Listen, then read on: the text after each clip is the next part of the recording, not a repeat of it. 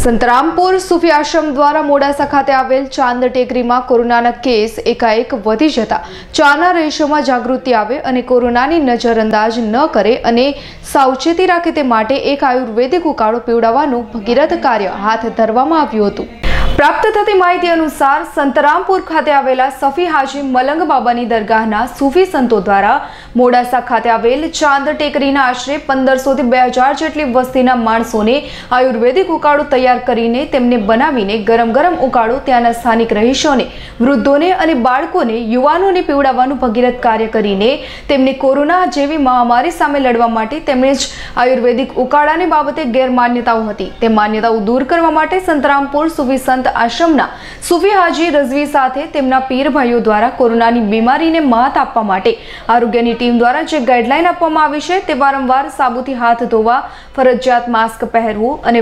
બે વ્યક્તિ વચ્ચે સોશિયલ ડિસ્ટન્સનું પાલન કરવું, ગમે ત્યાં થૂકવું નહીં, ગમે ત્યાં ગંદકી કરવી નહીં, સફાઈ અને ચોકસાઈ રાખવામાં આવશે તો કોરોના જેવી બીમારીને આપણે માત કરી શકીશું એ સંદેશો તેમણે પાઠવ્યો હતો। આ બાબતે મોડાસા આરોગ્ય વિભાગની ટીમ અને તાલુકા બ્લોક હેલ્થ ઓફિસર સાથે તેમની ટીમ દ્વારા ખડેપગે હાજર રહીને લોકોની સેવા કરવાનું ઉમદા કાર્ય કર્યું હતું। આજ રોજ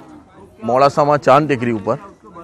વર્લ્ડ પીસ તરફથી અને સંતરામપુર સૂફી આશ્રમ તરફથી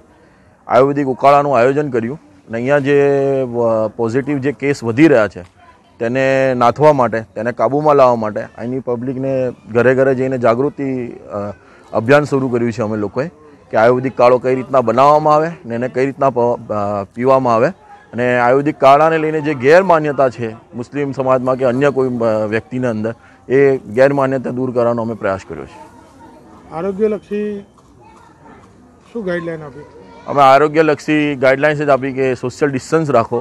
વારંવાર ઘરે સાબુથી હાથ ધોવો, માસ્ક પહેરો અને WHO ની જે ગાઈડલાઇન્સ છે એ ટોટલી અમે પબ્લિકને સમજાવી છે। અહીંયા આગળ તાલુકા વાઇઝ દરેક ગામોમાં આપની ટીમ મુલાકાત લઈ અને આ કાર્ય હા તાલુકા વાઇઝ દરેક ગામની અમે મુલાકાત લઈએ છીએ અને જ્યાં જ્યાં પણ આવું સેન્સિટિવ કેસ હોય ત્યાં ત્યાં જઈને પબ્લિકને જાગૃત કરવાનો અમે પ્રયાસ કરીએ છીએ। અમીન કોઠારીનો રિપોર્ટ, સંતરામપુર।